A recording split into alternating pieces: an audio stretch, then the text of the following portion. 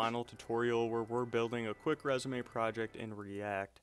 Now in this video we're going to turn the app that we left off in our second video into this completed app here. And if you haven't watched the first two videos, I'll leave a link down in the description so you can do that. Now with that being said, don't forget to hit like and subscribe, and let's get started right away. So inside of Atom, we're going to open up our BFS Visualize Node project, React project, and we're going to start creation of our obstacles. So we're going to make it so these bordering obstacles and all these here are just permanent, and we don't have to create them like we do right here. So I'm just going to copy and paste these values in here. You can go ahead and get these from the code I left down in the description. And this is essentially just our obstacles here. It's the coordinates of all these points that you see. So now let's initialize or set our obstacles equal to dummy obstacles. And we also have to add a few more values in here. Now we need to create a player position inside of our constructor here, and the player position is just going to be the location that we're moving around the board. So if I was to click here, the player position is now this hexagon. If I click here, the player position is now this hexagon, and this will help us traverse the canvas. Okay, now let's also create another value we're going to call this came from, and what this is going to do is store our hexagons starting from our player position. So we'll say came from, and we'll just initialize it empty right there.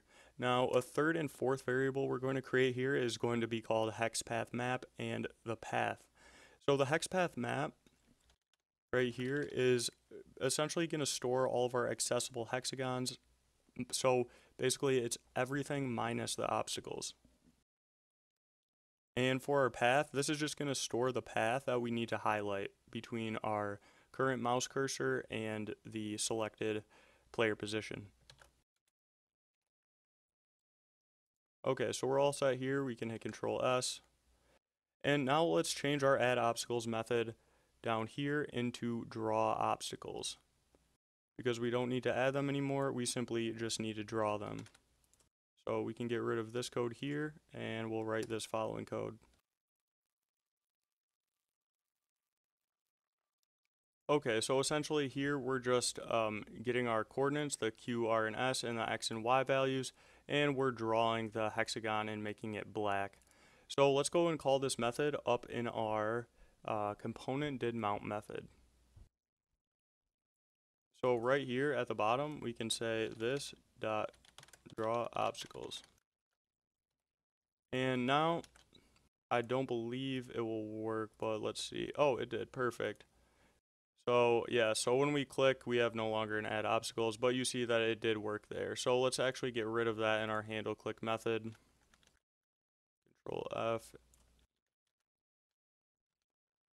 Handle click right here. So we'll get rid of this line of code. Okay, so now let's actually create a new canvas here so we can implement our breadth first search. So this canvas is going to be called our canvas view. Okay, and now let's initialize its width and height up in our component did mount. So in here, we can just come down here and say, alright, looks good. And now let's create a function called getNeighbors, and this is going to be used in our breadth first search method, and it's going to store all of our neighbors in an array. So we'll go down here, add it to the bottom, and this will simply be called getNeighbors. Alright, this looks good. So essentially we're just getting the neighbors, all 6 neighbors of our hexagon, and saving them into an array. So now we can create the breadth first search function, method, whatever you would like to call it. Let's create that right now.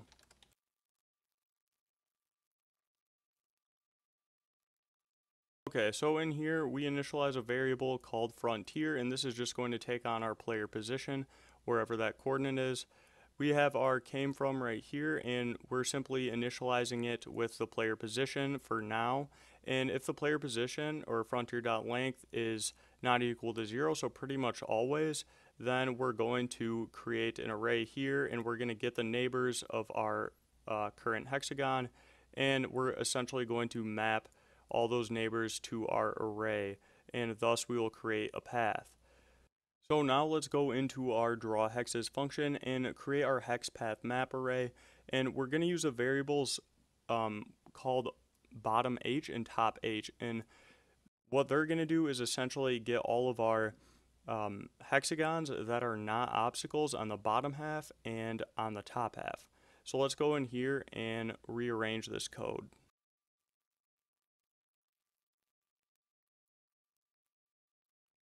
Okay, so we're done here, and basically underneath this commented code for each of our for loops, we have created our bottom h variable, and essentially if our obstacles are not part of our hex path map, then we're going to push whatever is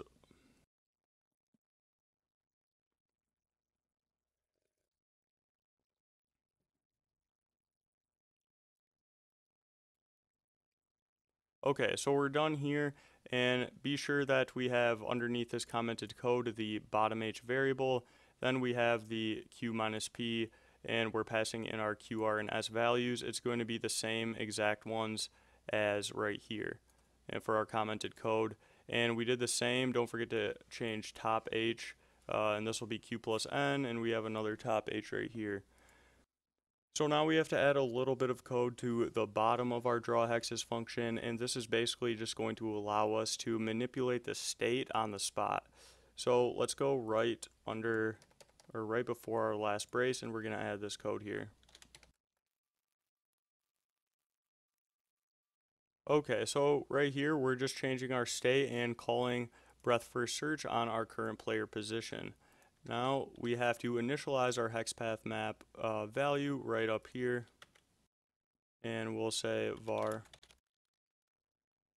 Okay, let's hit Control S, take a look, and unexpected token here. Now, I believe what we actually have to do is add a little bit of code to our draw hexes method that we forgot to add. So, or I'm sorry, and component did mount. And let's go up here. And so right under get canvas position, we're going to add this following line of code. Okay, here so we're just drawing our canvas interaction board using our player position to get the point, and we're using the black and gray color when we are drawing our hex. Now let's hit Control S and look. It could very well just be a typo I have down in the render function. Yeah, so let's go take a look down here. Okay, and it looks like actually all of this is good, so I believe we just simply forgot our brace here for our while loop. And actually while we're at it, we do have to add another piece of code to the bottom of this, and we're just basically going to set our state to what we need it after we're using the breadth first search algorithm. Okay, so what we did here is just essentially assign our new came from value to the one in our state, and now let's hit Control S and see if this works. It shouldn't be anything new than our last load, but we don't have any errors, so that's really good. Now let's create the next part, which is the get path function. Now we have to also draw our path, but first we're going to get the path. So let's create the get path function.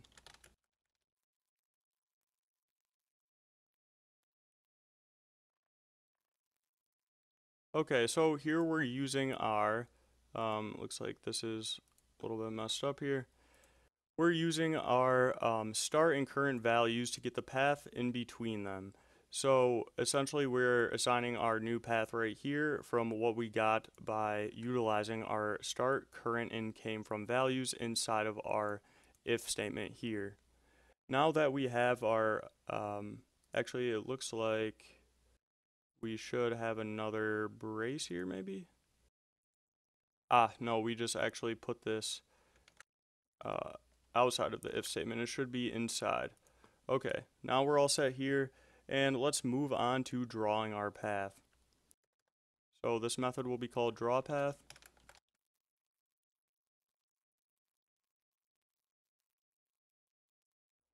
Okay, so this method is getting our path from our state, which we assigned right here. We assigned our new path, and we are getting that path here, and that's going to be our array. So for the entire amount of the array, we are getting our Q, R, and X and Y values from each member of the path, and subsequently we are drawing the hex in the blue color. Okay, so now in our should component update, we have to actually call this method. So let's go up here inside should component, and right inside of our first if statement, right here, we are going to write the following. And actually, we can go ahead and get rid of pretty much this code here, because draw path will essentially just replace all of this code here. So let's actually go like this, and we will say this dot draw path. Okay, so our draw path is essentially replacing all the code we just deleted, like I said, and we can also get rid of this line here, because we do not need that anymore. And now down below, we actually need to write essentially the same as this, except we're going to be looking at next state.camefrom is not equal to this state.camefrom. So we're using current hex right here, but now we need to compare the states. So underneath here, we are going to write the following code. Okay, so in this if statement that we just created, essentially what's happening here is we're comparing the camefrom value from our next state to the camefrom value from this state. And what that means is we are comparing the values. Let me open up the app. We're comparing, say, this value here of our current path, and then when we move the mouse up one, we have a new path. So this is going to be our next state, and we have to redraw these other hexagons back to gray. They can't just stay blue. So that's what this if statement is doing right here. So you notice I commented out the draw arrow function because that is our last function that we are going to make. It's going to draw the little arrows in the background so we can visualize breadth first search. Now to get this working, we have to, if you notice, if you hit Control S and go back to our app, it's not working. And basically that means we have to fix our handle mouse move method. So let's go to that. Handle mouse move right here. So what we have to do in here is simply add this line of code. Alright, so here we are just getting our path, and we are passing in all the necessary variables, so this will subsequently draw our path for us. Now let's hit Control S and see our app. Perfect, we got the breadth first search working just great. Now what we have to do is actually get the arrows on the screen and change our handle click method to switch our player position. So let's quickly do that. Now the draw arrow function, we will just go down here to the bottom and we'll put it right here. I'm just going to copy and paste this code. You can find it on the code that I left down in the description of the video. It's just kind of a method that's going to draw our path for us and use a lot of math things and kind of just gibberish. So we don't really need to know about how this function works, but it will draw our path for us in our given colors. Now let's change our handle click method. So when we click a new hexagon, our position changes. Alright, so inside of here, we're going to write the following code. Okay, so this is our new handle click method. We're just getting our current hexagon, our camefrom value, our row, column, and S value, and we're recalling the breadth first search upon a new click. So before we actually run this, let's go up to our wherever we wrote the arrow function. So inside of our should component update, comment this out, hit Control S, and let's look at our app. Perfect.